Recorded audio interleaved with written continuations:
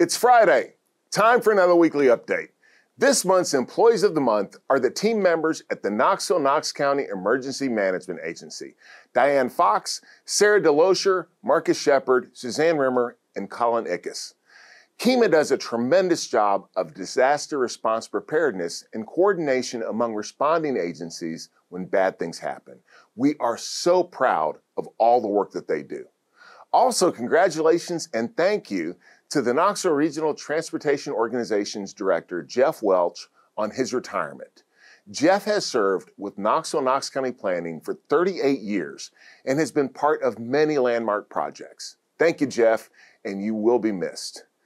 Congratulations as well to the Knox County Procurement Office, which has once again been accredited by the National Association of Governmental Purchasing and earned the prestigious Quality Public Procurement Department's Award. Only about 1% of the Institute's 3,100 members receive this honor each year. Fantastic work by our procurement folks. Zoo Knoxville just celebrated their 75th anniversary. Zoo Knoxville was founded in 1948 in the Birthday Park Zoo in Chilhowee Park when an American alligator named Al came to live there. In 1963, the community rallied to build a barn for Old Diamond, an African elephant left behind by Ringling Brothers Circus. In 1970, Guy Smith became the acting director, saving the zoo from closing and laying the foundation for the zoo's growth. With recent expansion and exhibits added, there's never been a better time to visit Zoo Knoxville. I sometimes hear people say that we have an outstanding zoo for a community our size. Folks, we have an outstanding zoo, period. Here's to another great 75 years. Speaking of fun things to do, Hasbro is bringing a Nerf-themed attraction to our neighbors in Pigeon Forge.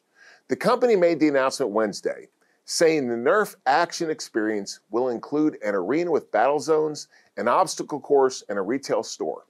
The facility is planned to be 29,000 square feet.